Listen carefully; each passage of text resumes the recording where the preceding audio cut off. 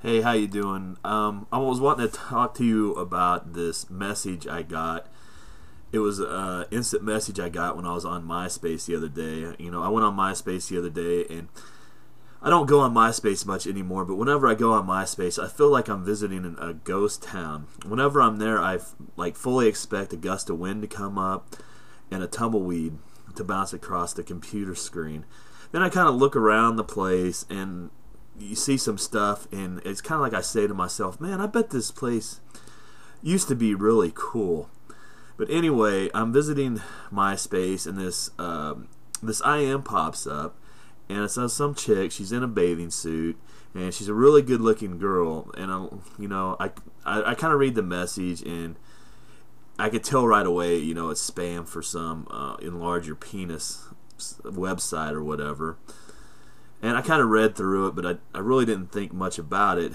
But then it's kind of, for some reason, it's been in my head, and I've been thinking about it lately. And the reason that I've been thinking about it is just how lame of an attempt it is to try to sell this stuff. And it makes me wonder, does this even really work, this effort they put into it? Because I felt like it was so poorly put together.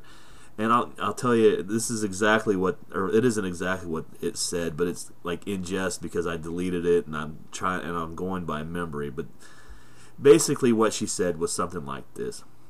She said, "Hi, my friend Kevin told me not to tell anybody about this, but I haven't seen Kevin or spoke to Kevin in 4 weeks now, so I suppose it's okay. Kevin used to be really small until he visited this site," and there's the link to the site. "And ever since he visited this site, he's much bigger." Right? The first thing that kind of sticks out is I think whoever came up with this idea thought, it'll be a much better seller if we sell it from some hot chick point of view.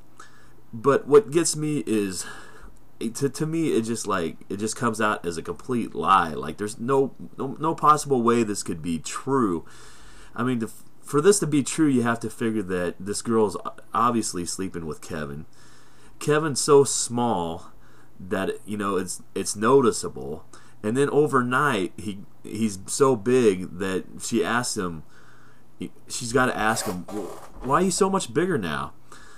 So Kevin doesn't give just some generic explanation why, I've been taking some vitamins or this or that. He tells her the exact website where he got this stuff. He either shows it to her or tells her, and she remembers it. And not only has she remembered it, she's remembered it for what is now 4 weeks, because she said in her deal, "I haven't spoken or seen Kevin for 4 weeks." So she remembers this for what is now at least 4 weeks. This is stuck in her brain for 4 weeks. And obviously, the way she comes across saying it in her deal, so she's been sitting on this information, been wanting to tell. This is so amazing. I've been wanting to tell somebody for 4 weeks, or I've been wanting to tell somebody, but Kevin told me not to, so I've been sitting on this. But I suppose it's okay now. So I suppose it's okay. And who does she tell? Who's the first person she tells? One of her friends? Some guy she knows, a girlfriend? No, the first person she tells is a random person off the internet.